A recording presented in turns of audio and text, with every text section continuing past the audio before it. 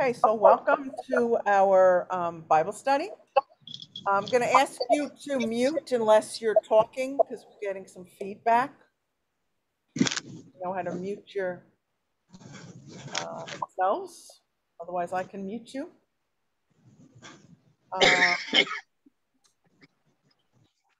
And let's begin in prayer. This has been a rough couple weeks for us. Dear Lord, we ask you to come to us, come to this broken world. We ask you to be with all of our folks who are hurting, all of them that need your love and your care, especially, and all of our families that are experiencing any kind of struggles. We ask you to be with them. But Lord, our hearts break as once again our safe schools have been turned into places of tragedy and violence and hate. Dear Lord, we ask you to be with those dear souls, wrap them in your arms, those 19, 20 people that have gone to see you now, much, much too early. We ask you to be with their families, the parents that are going home from school without their children. Lord, we can't even imagine the grief and the pain that they are going through. And Lord, help us to move through this and to find a way for this never to happen again. We say it every time, and yet here we are once again.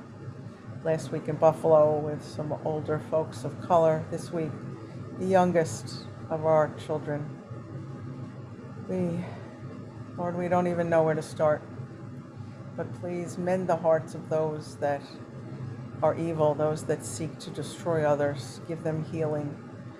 Give them ways to work through their struggles that don't involve ending the life of another. We ask you to send them peace, to send us peace, and to help us to work together for peace. Peace at once, peace at last in this world. In Jesus' name we pray. Amen. So today we are talking about Isaiah 55, and it is called An Invitation to Abundant Life. We're actually going to read the whole chapter. It's only 13 verses. And in here, as we're going to read through it first all the way through, and then we will break it down. As we read through it, I ask you to listen to the renewal of some of God's covenants, the covenant with Noah, the covenant with David, and the extension to the entire world, to everyone, to take those just from the Jewish people, from those in Israel, to extend it outward to everyone that would be included in God's world. So if I could have someone maybe read 1 through 5, and then someone can read 6 to 13. Chapter 55. I could read the first 5. Okay, thank you. Come, everyone who thirsts, come to the waters. And he who has no money, come, buy and eat. Come, buy wine and milk without money and without price. Why do you spend your money for that which is not bread, and your labor for that which does not satisfy? Listen diligently to me and eat what is good, and delight yourselves in rich food. Incline your ear and come to me. Hear, that your soul may live, and I will make with you an everlasting covenant, my steadfast, sure love for David. Is that it? No, I've got 2 more verses. Yep. Behold, I made him a witness to the peoples, a leader and commander for the peoples. Behold, you shall call a nation that you do not know, and a nation that did not know you shall run to you, because the Lord your God and of the Holy One of Israel, for he has glorified you. Okay, thank you. And someone to read 6 to 13?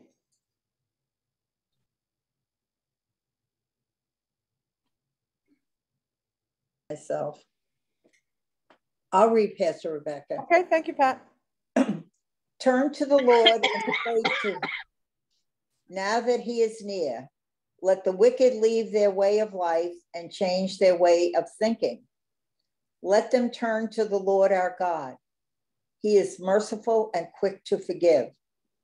My thoughts, says the Lord, are not like yours, and my ways are different from yours. As high as the heavens are above the earth, so high are my ways and thoughts above yours. My word is like snow and rain that comes down from the sky to water the earth. They make the crops grow and provide seed for planting and food to eat. So also will be the word that I speak. It will not fail to do what I plan for it. It will do everything I send it to do. You will leave Babylon with joy. You will be led out of the city in peace. The mountains and hills and bursting into singing, and the trees will shout for joy. Cypress trees will grow where there are briars. Myrtle trees will grow up in place of thorns. This will be a sign that will last forever, a reminder of what I, the Lord, have done. Okay, so what are your initial thoughts on hearing these words, this chapter, this? A lot of these are familiar words. Some of them we say in our worship at different times. Any words or thoughts stick out to you from this?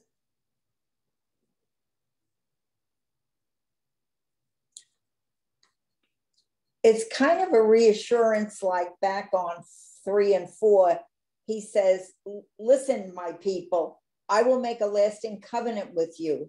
I will give you the blessing and promises to David.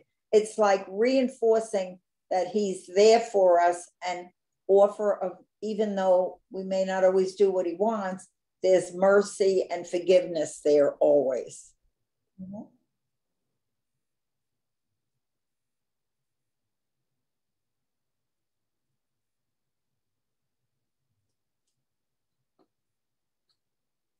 And then like on 6, turn to the Lord and pray now that he is near. Let the wicked leave their way of life.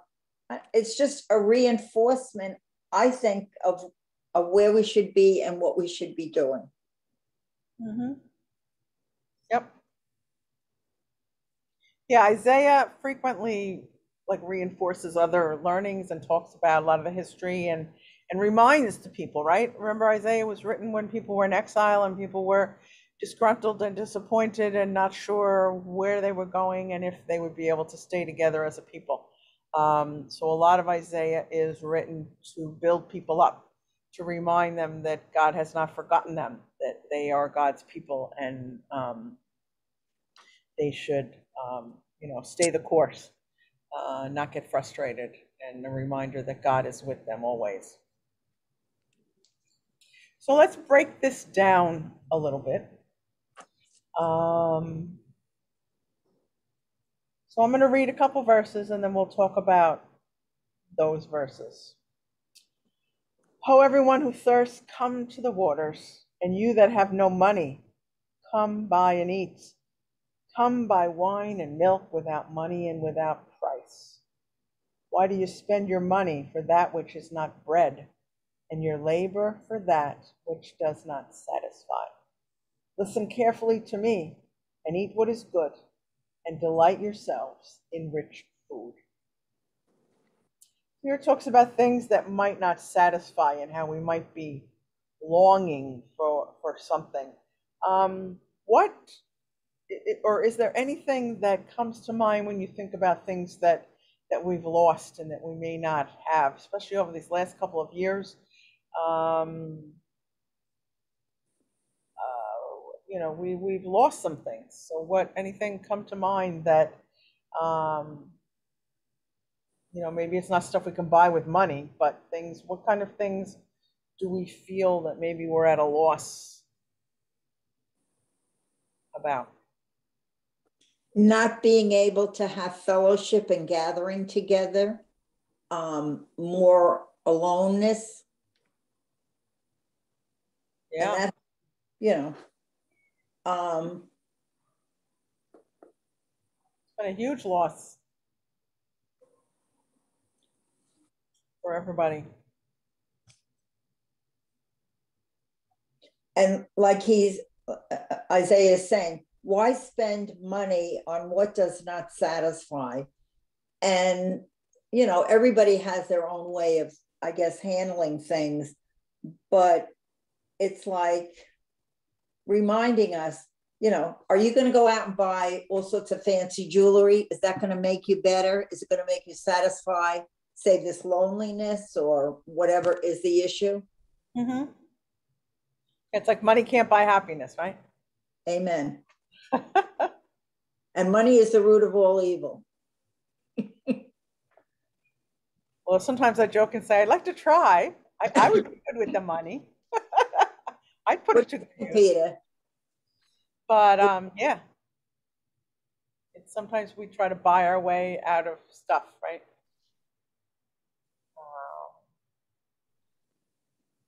And when we were deprived from going places, and I remember at the beginning of the pandemic, it was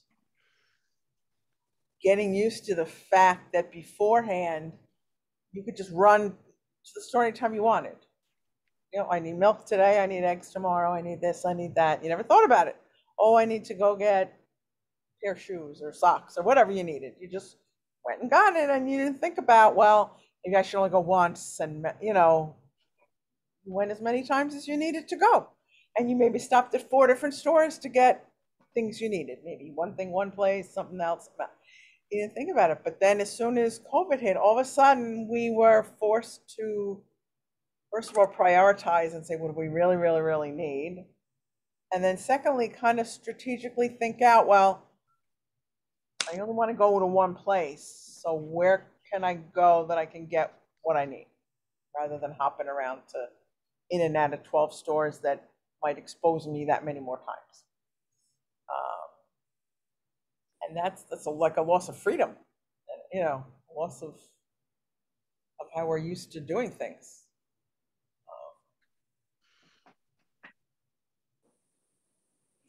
And this is along what you're saying, Pastor Rebecca. Before all the COVID and stuff, there were a few of us from, you know, friends, and we went in a couple of times into the city. We saw beautiful, and then we saw something else. And then during the winter, they opened up, I think it's downtown off of the High Line. I think it's called Island in the River or something, and they built this. Has anybody seen it? And they put these things in the water, and they built this whole big park, and there's I think a stage there. And I'm thinking, oh my gosh, that would be so great to go. You know what? With all the shootings and stuff, I'm saying to myself, I'm not going near any of this stuff. Yeah. I'm going to stay away. There's no reason. So And we didn't think a thing of it when we went into a show, and we then went out and had something to eat, came home early. It was, we didn't think anything of it. But, you know, now I say, oh, you know, what do we have? Yeah, it's a lot scarier. Is it worth taking a chance, is what I'm saying. And that's something we have to, that's a real struggle.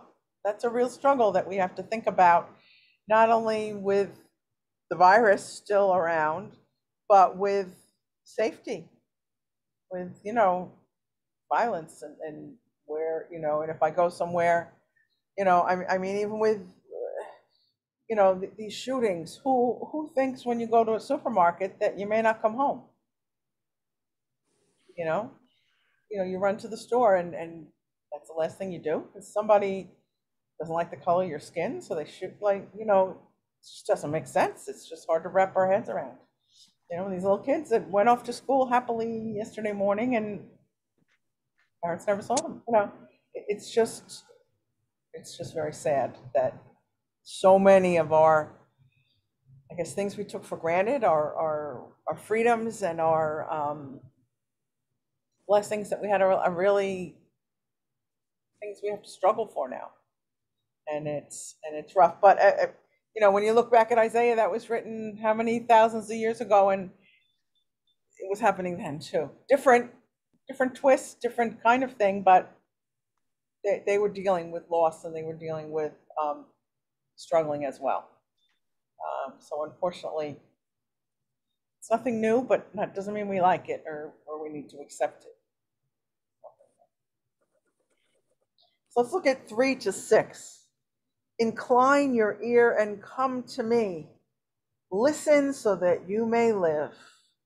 I will make with you an everlasting covenant, my steadfast, sure love for David. See, I made him a witness to the peoples, a leader and commander for the peoples. See, you shall call nations that you do not know, and nations that do not know you shall run to you, because of the Lord your God, the Holy One of Israel, for he has glorified you. Seek the Lord while he may be found. Call upon him while he is near. So what is Isaiah telling us that might be a solution for us?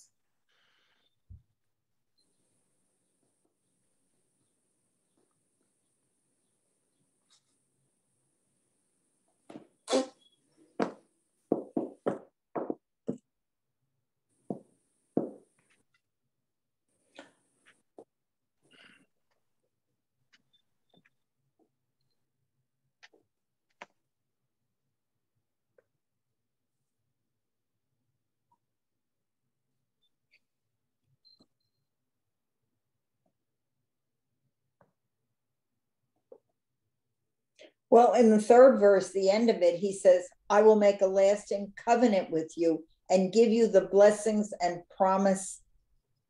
I will give you the blessings I promised to David. Right. So even if we feel like we're going astray, we have to remember that there's a covenant, and they're going to, Isaiah says it's going to be kept too. Right. You know, no matter what we do, there's a covenant that will not be broken, or we'll still get the blessings and promises. Right, but what is the beginning of verse 3? It says there's some directions. Incline your ear, come to me. Listen so you may live. How can we incline our ears to God?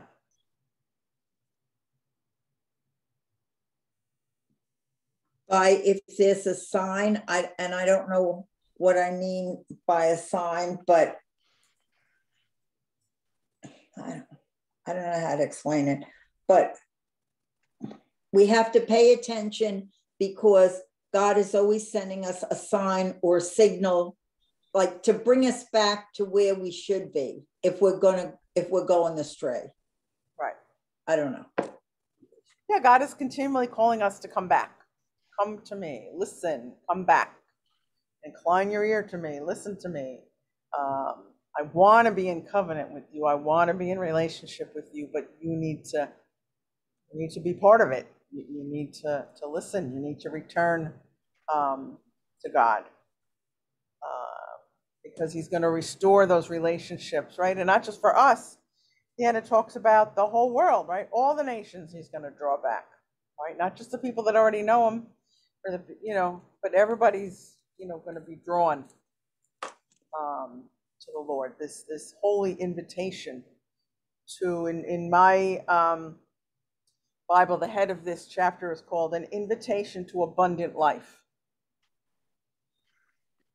And mine is headed, but I have a different Bible. I have I think it's the Good News. And it's a little bit, the Good News Bible. Mine heads says God's offer of mercy. Okay. And mine says compassion of the Lord. Okay.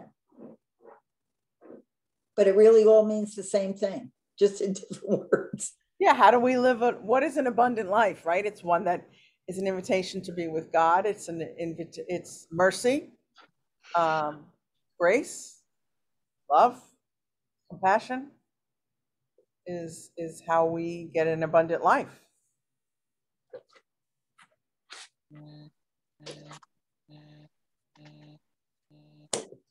Is there a particular practice or way or place, I guess, where you feel most able to return to God if you have strayed, or some way that you are able to listen best and to appreciate that invitation to an abundant life?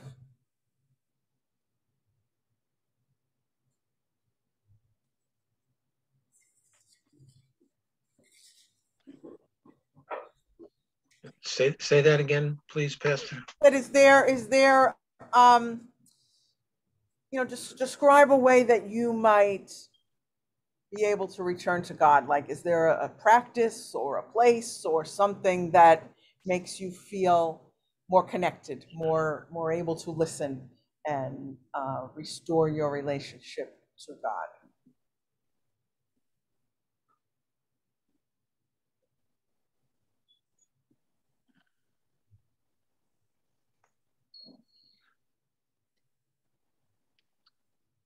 I like to sing and listen to music. Okay, that's a good way. Yep, music definitely helps us to be in a better place and to absorb and to hear things a little differently, right?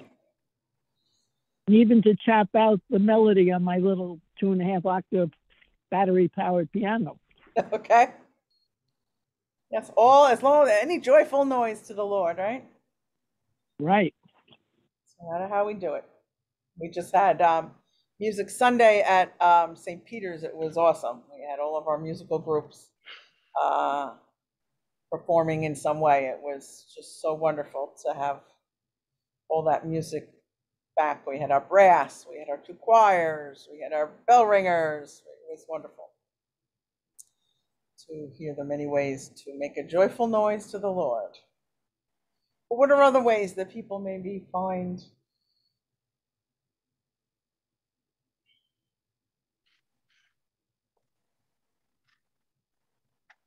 And now that I have the time to read Bibles, I enjoy opening it up and reading a few verses or a few chapters. right? Some people have a daily practice of at a particular time, morning, maybe afternoon, evening, whenever fits into their schedule, that they set aside a particular time to read scripture or read one of the many devotional books that are available around. There's some wonderful resources. I know there's even a lot of apps on your phone that will give you a daily reading and a little bit of an explanation about that. Luther Seminary has one. If you're looking for an easy one, free one to get, it's called God Pause. And it's from Luther Seminary and it's free. You just sign up and you automatically get it emailed every morning. And it gives they go through the week, all different scripture from the Sunday. So they'll talk about the Psalm, they'll talk about the first and second reading, the gospel. Lots of times they will bring in a song, one of the hymns that they suggest for the day. But it's a short little verse and then a little bit of words and a little prayer about it. So, something like that, even to stop and pause and, think about God. We all have different ways, and not one way works for everyone. There's nobody that can tell you one way is best or whatever works for you. It can be sitting by a lake or the ocean and just closing your eyes and feeling the breeze and smelling the different smells that come from nature and come from being at those kind of places. I know when I go to the ocean, it always reminds me of creation and the different smells, and it just brings me peace to be in a place like that. But for other people, it may be the mountains, or they may be happier in the middle of a busy street. I don't know. But wherever you find your calm, your joy. One thing makes me glad I didn't memorize more verses than I did is all the different versions that exist now, because in some of the hymns that have been updated and the version that I'm reading from today, I can substitute the these and the thous and the f's, he doeth, and Right. revert back to the King James version I read as a child. Right, and it's I think often it's helpful to read. We've done that before in other Bible studies where we'll read the same passage in several different translations to hear. I mean, just hearing from the different translations here, just the title of the chapter, right? Right. There were 3 or 4 different titles, and that's just the title of it, much less going down into the verses. But it's again, because these were written in other languages that they came from Hebrew, or we get to the New Testament, Aramaic and Greek. Some of these languages do not translate word for word to English. So when the translators saw this word, they had to make choices sometimes. And based on the circumstances, they tried to make the best choice they could, but it also was influenced by the time. So like King James, they obviously did, they put in all of these and thous and shalt, and because that was the language that people spoke, right? Now we don't speak like that. So the more modern translations have our the way we talk, which is very Lutheran, because that's one of Luther's goals, was to translate the Bible into German, which was the language of his country, so that people could understand it. So the more accessible we make it, the better it is, and the more approachable it is to more people. So let's look at verse 7. Let the wicked forsake their way, and the unrighteous their thoughts. Let them return to the Lord, that he may have mercy on them, and to our God, for he will abundantly pardon.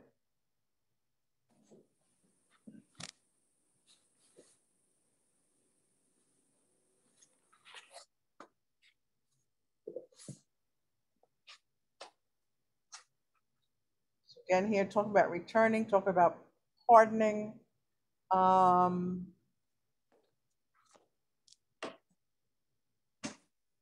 Maybe how have we maybe wandered or forsaken, wandered off, that we might need to find our way back and return to God.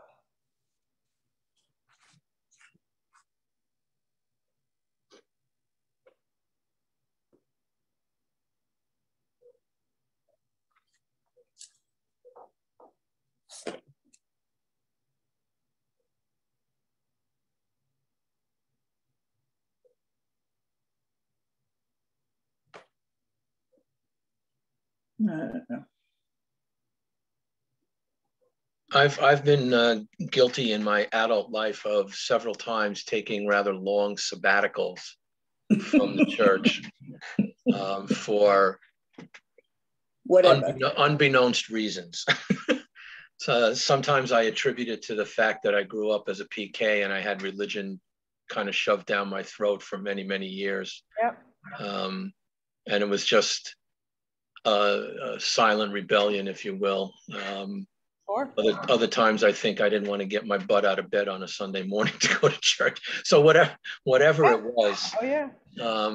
that's not the important thing here. It just that I kept myself away electively from going to church and all that was involved with it. Invariably returned for whatever reason. This last hiatus prompted a return after I had a heart attack to come back to church for lots of different reasons. And it wasn't my church or anything like that, because I actually started back to church by going to my wife's church, who's Roman Catholic, because I couldn't drive. I had to, so if I wanted to go to church, I had to go with her, and then eventually made my way back to Gloria Dei when I was able to start driving myself. But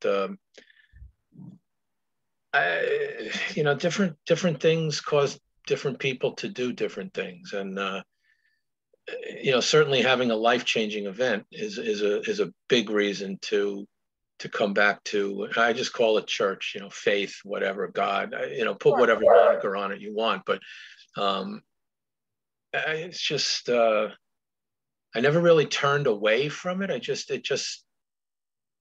was always there. It just wasn't at the forefront, I guess. It just whereas now it kind of is for. It's moved down on your priority list, right? Yeah, well, actually, the church and faith and all of that's moved way up on the priority list. Yay,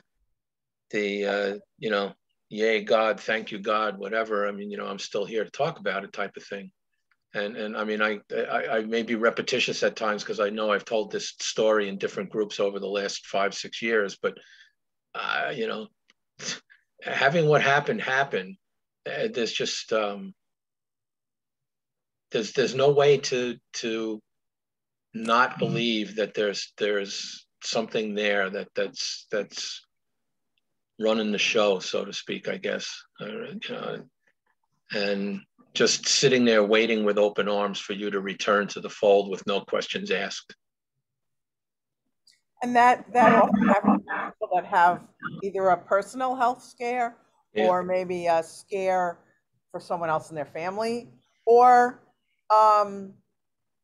even things like, I know 9/11 around here, a lot of people returned to church because they felt helpless and they felt they needed some guidance and something to hold on to. But it can work the other way too, that some people can feel, where was God? Like, God was missing. God was like, after these tragedies that have just happened, there'll be some people that'll cling to their faith and run to church and say, I need God to walk me through this, and I believe that my child or the teachers or whatever are with the Lord now because my faith is strong. But there's going to be other people that are going to say, you should have protected my kid, God, and why did this happen? And you let this evil happen to him. And there'll be some people that'll walk away. I have someone in my family that lost their mom to cancer, and they used to go to church all the time, and now they hardly ever do because they blame God for taking her. So it can go both ways, that sometimes a life-changing event can bring people back to God, and sometimes it can push them away. I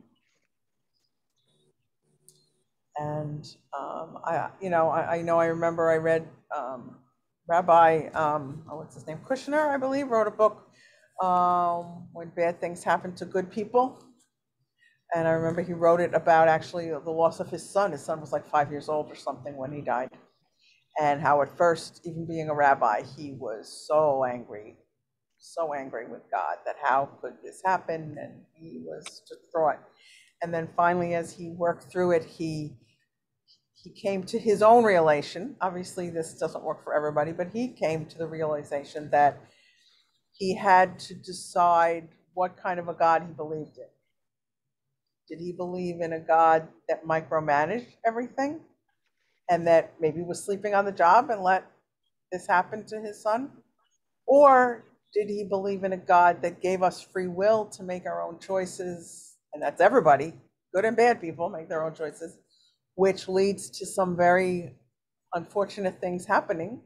But that a God that is with us to hold us up and get us through those times. Mm-hmm.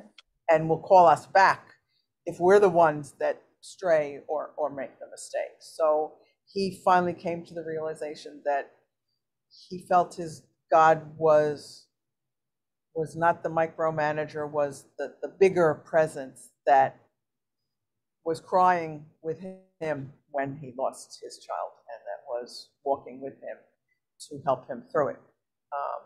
Not a God that wanted these things to happen or let these things happen, but a God that was crying as they happened, but standing by to support those that were hurt. And so sometimes we have to kind of work through that ourselves, what our beliefs are and how we think of God in our life. And here, I think Isaiah was trying to get the people to think of the bigger picture, that even if you make a mistake and even if something horrible happens, and a lot of horrible stuff had happened to some of these people through the exile, but that God is still walking with us, even though this bad stuff has happened, that God wants you to come back. And we need to, as I said, listen and come back. And we need to maybe confess if we wandered and we've made mistakes and we've made errors. But that we keep looking for God and we keep coming back.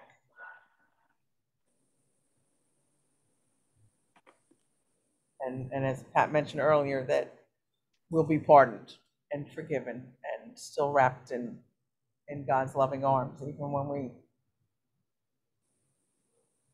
aren't our best selves, we'll just say. But it's not, is it easy to do that?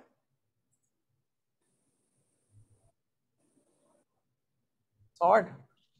Especially weeks like this, it's very hard to think about that. Weeks like this, we kind of want a God that will step in and stop these things from happening.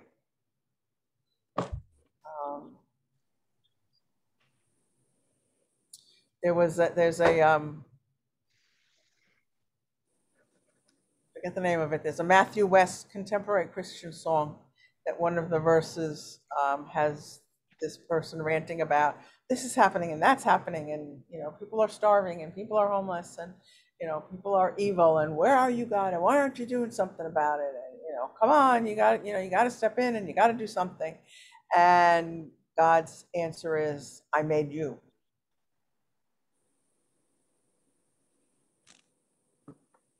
God made us to be those agents of change, to be that person that stops the evil, that steps in to stop stuff to happen. And sometimes we don't want to have to be the person. We don't want that responsibility. We want someone else to have it. But I know that when I hear that song, it always kind of humbles me. Maybe I could do a little more. Maybe I'm not doing all I can do, right? So let's look at 8-11. For my thoughts are not your thoughts, nor your ways my ways, says the Lord.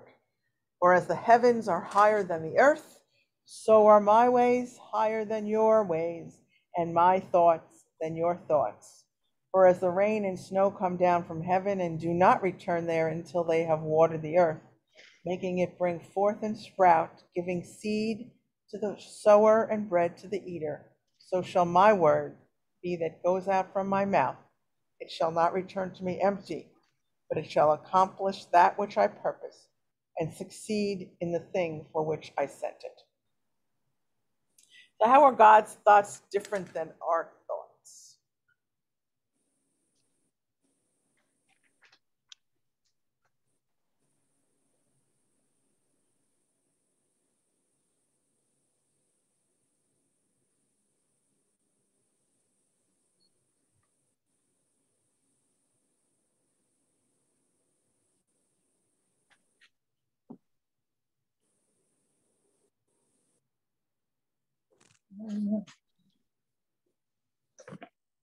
Or are they? Do you think they're different?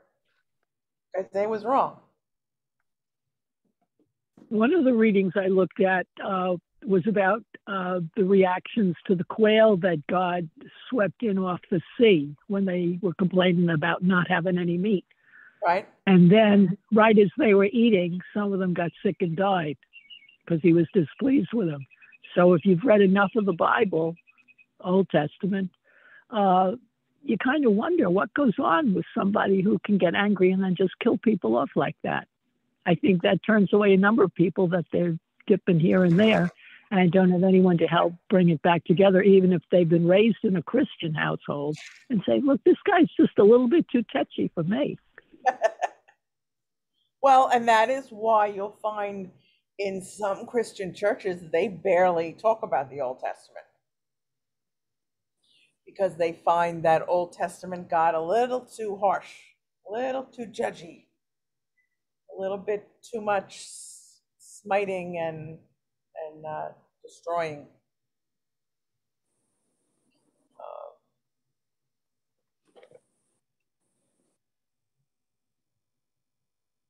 Because we like, we like the warm and fuzzy, Jesus loves me, God, right? That, um,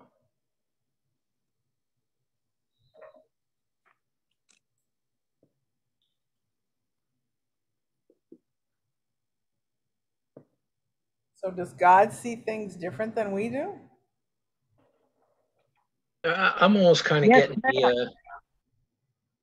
Go Go ahead, ahead, Joe. Peter. Oh, I'm almost kind of getting the thought that my thoughts not your thoughts, my ways not your ways, um, a higher level. I mean, the general population, so to speak, the people that read this have their daily lives that they're thinking about, their survival, their being able to put bread on the table. Um, but the Lord's thoughts are of a much um, higher esteem. Not esteem is not the right word. Higher level. You know, greatest good for all mankind type of thing.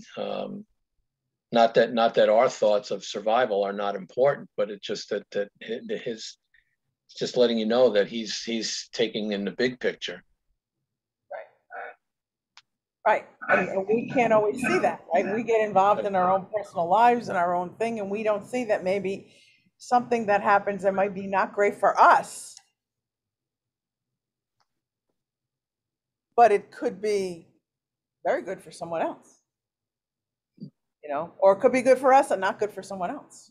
I don't know if have any of you seen the movie Bruce Almighty? I think so.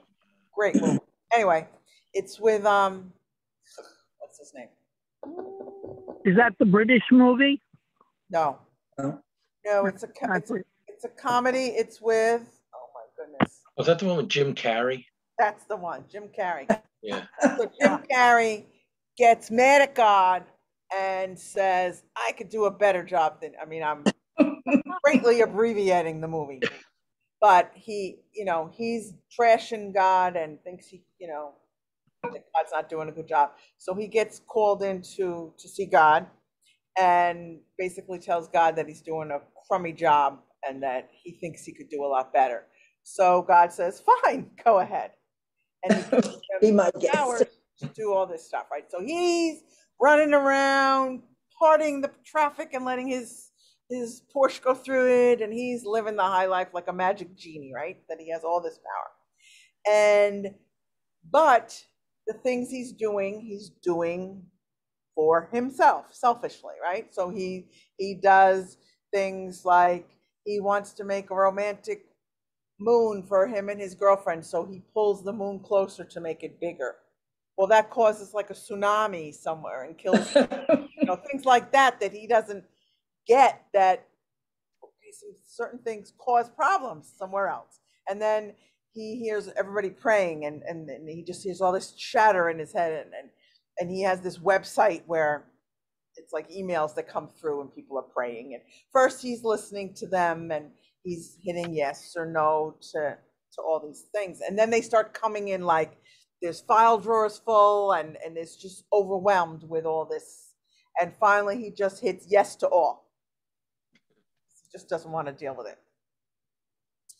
And then, as you can imagine, all these ramifications happen, like all these people want to win the lottery, and so he says they all can win. Well, if they all win, they all get like 5 cents or something, like, because they put the money millions of ways, right? And so now the people are all mad because they won, but they're not getting anything. So all little things like this, and so he sees how, okay, maybe being God is a little bit bigger job than he had imagined.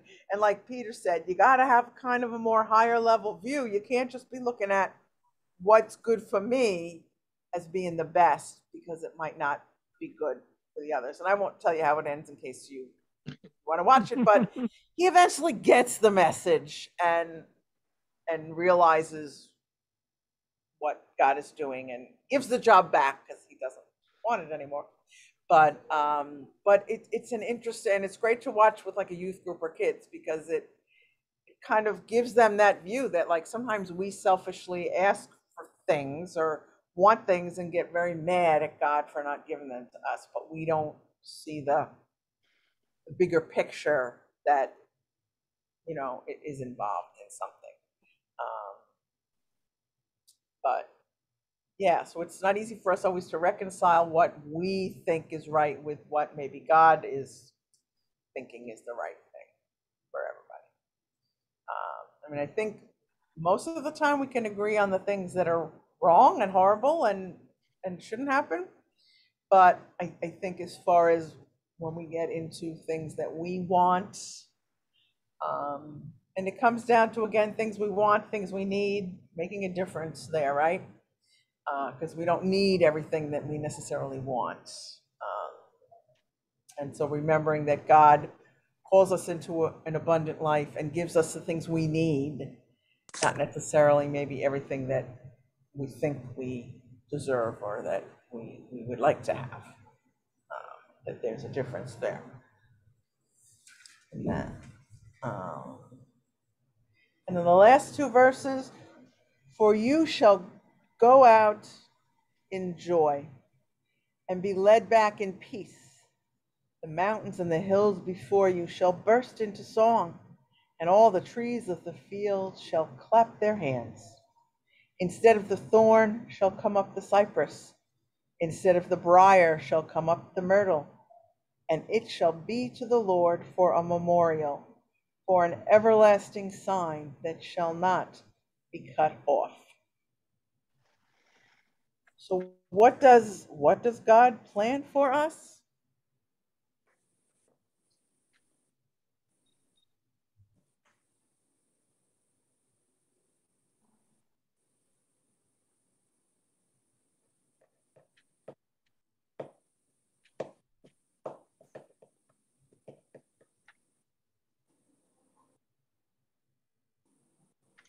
Peace and happiness.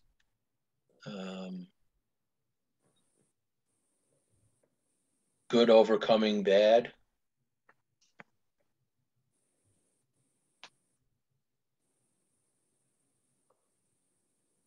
Joy, Joy.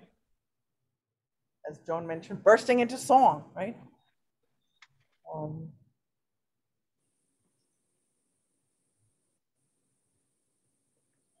Trees clapping their hands, right? All nature rejoicing, right? In God and in God's works, in the wonders and the abundance, in the mercy, the compassion that God has for us. Even if we don't deserve it, especially when we don't deserve it, right?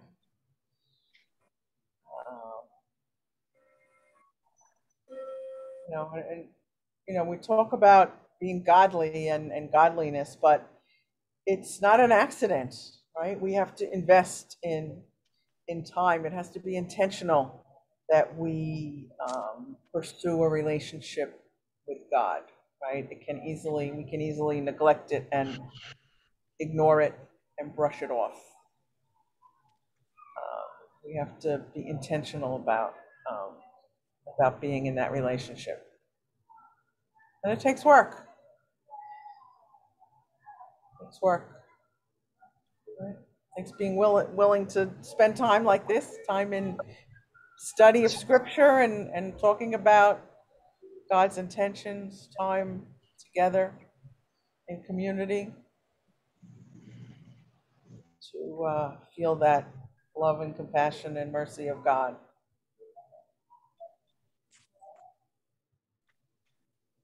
So any other thoughts on Isaiah and the reading for today? Let me just look up what next week is so you can have a heads up. Next week, Let me look it up.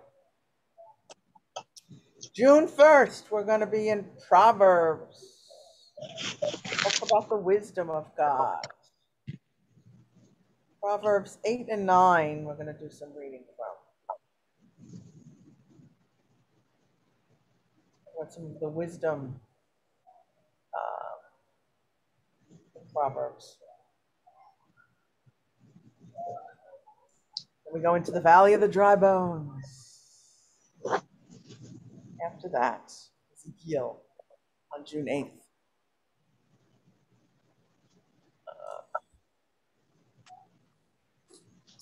Then, as you all know, we're going to the beach in July.